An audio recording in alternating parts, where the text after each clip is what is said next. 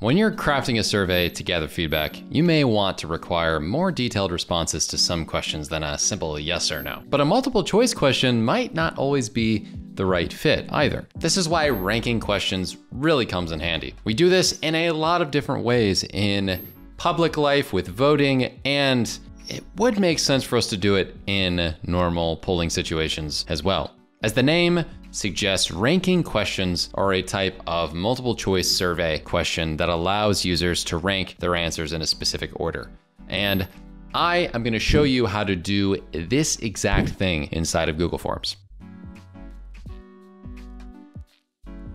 Hi, my name's Demetri, and I'm excited to show you another tutorial here at Jotform. This type of ranked choice questioning can provide great insights into people's preferences or even reveal the extent of their knowledge about a subject. If you're familiar with creating online quizzes and surveys, then you've probably heard of Google Forms at least once. If you haven't, I'd be shocked. But fortunately for you, we can show you this versatile platform that allows you to create your own ranking questions with a little bit of finessing. By the way, how does a ranking question work exactly? Ranking questions are like multiple choice questions in some cases. In both cases, the survey creator provides all of the answer options, but with a ranking question, there isn't only one correct answer. Researchers often use these questions to understand how people prioritize different attributes or features of a product, service, or concept, and to find patterns and trends in data. For example, a survey may ask customers to rank smartphone features in order of importance so manufacturers can better prioritize them in future product development. So when there is a gap in knowledge and you need to have the answers ranked, this is a great solution, mainly because it gives you that extra context as to preference, not just a finite yes or no as to what someone would pick out of a myriad of multiple choice options. Like I said, there are some really common examples that you'd think of, like political polling, as well as customer surveys and feedback of employees. And for you kiddos out there and teachers who would be making the surveys, this could be great for class feedback as well. Can you do a ranking question in Google Forms? The answer is yes. And here's how to add Google Form ranking questions step by step. So first of all, we're gonna go into Google Forms and I'm gonna select a specific template here to make it easy. So I'll grab something like customer feedback. If you've created a new form, you can add a title and description at the top. What I'm gonna do for this is change this. I liked that cover. I actually wanna make it the education end of semester survey. I'm gonna clear out some of these. Say, what are your overall thoughts on the course?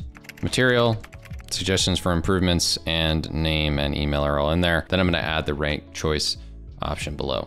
So I'm gonna add a question, and you'll notice that we have multiple choice, checkboxes, these type of things. But what we can select is a multiple choice grid, right? So this multiple choice grid can be created from scratch or can be adjusted from a template if you found it to be better. But what I can do here is I can say, like, which of the following is the most important for you to learn in the next semester, ranking from most to least important.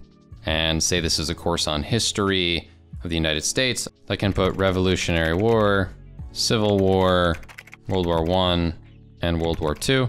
And then for you history buffs out there, the Spanish-American War. And I can put a number 1 through 5 on these to see what people want to learn the most about. All right.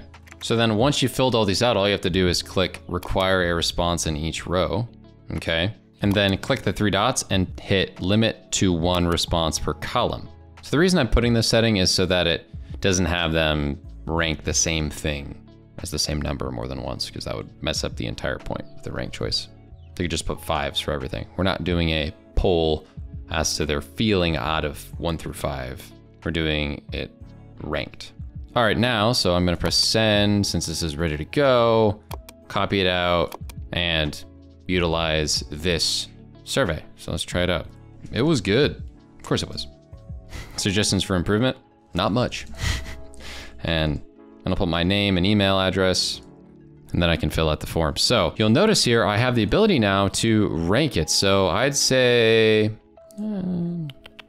Revolutionary Wars, probably 5. I know the least about that war, I think. Civil War, I know the second least. World War I. Actually, you know what? I don't know a lot about the First World War, to be fair. This is my order. I don't need to really learn about World War II. I need to learn about the Spanish-American War. Huh? Maybe I even need to learn about that more than the Revolutionary. All right, so this is my order. All right, so I got one selected in each right here. And when I press submit, then on the responses end, I see it with the chart here. And this will give me a better understanding of what people really care about and what is the most primary, like, important problems that they need to get solved on their course material next semester. Now, this is awesome that this is able to be the case, but it is a little bit limited. And lucky for you, Jotform has a myriad of more templates that fit what you need, and you're able to do things like ranked choice voting. Very easy, with a bunch of different templates that are already set up. We actually have things like political surveys and a bunch of other templates that are integrated with a lot of tools.